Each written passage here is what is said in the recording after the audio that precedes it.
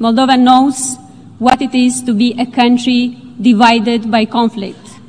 In 1992, we faced a brief but tragic war in the Transnistrian region of our country.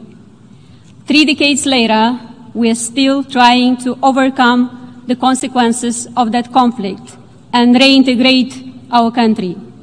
The only way to achieve this is through peaceful dialogue and respect for our sovereignty and territorial integrity. As Russia has launched its war against Ukraine, we have worked harder than ever to maintain peace on both banks of Dniester River.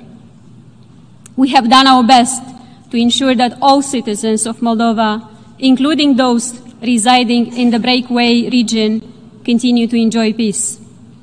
The illegal presence of the Russian military troops in the Transnistrian region infringes our neutrality and increases the security risk of our country.